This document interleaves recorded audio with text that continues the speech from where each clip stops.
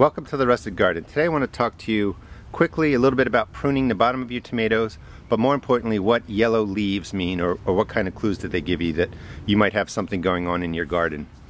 You can see with this tomato from the bottom where the soil is all the way up to the first line of leaves, I have about a foot, maybe 16 inches of a gap. I do that to create a splash barrier, so when it rains or you water and it hits the soil, lots of spores or fungus kind of stay in the soil, so it doesn't splash up, get onto the bottom of your plant, and then take hold and spread.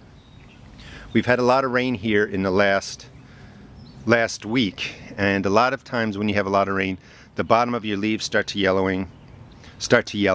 and you also start noticing different patterns on your leaves. I want to show you what some of these patterns mean, and some of them you need to worry a little bit more about, some of them you don't really need to worry. If you look at this leaf here that I just took off, you see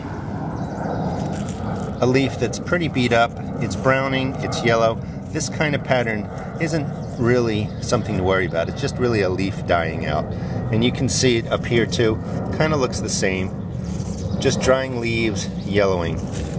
You can take a look at this leaf, you see more spotting, brown spots, that's just a leaf dying out, there's no yellow ring around it. And basically for these, you just prune them off, either pluck the leaf off or take the whole branch off. When you start noticing circles on your leaves, here's a good example, where it's brown concentric rings, that's just circles within circles, and you can see it when you have the leaf and you look close.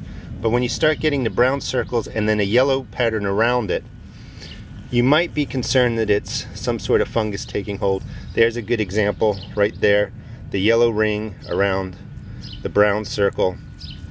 And you still want to do the same thing. When you see the brown rings, remove that leaf right away. Don't leave it on your plant. If it is a fungus, you're removing it so that it can't produce spores and spread to other leaves. You also want to spray your tomato at that point with some antifungal. I use 1 tablespoon of baking soda per gallon of water. Spray the plant down, and you hope for the best. But you're going to see a lot of yellow leaves, and the biggest, I guess, yellowing that you want to be concerned about is when you get circle patterns like this, where, again, just to review, it's a brown circle, you have concentric rings inside, and then around the outside of the circle you have a yellow ring. It's not a point to panic. Just remove the leaf, remove the branch, spray your tomato down with an antifungal, and you just hope for the best.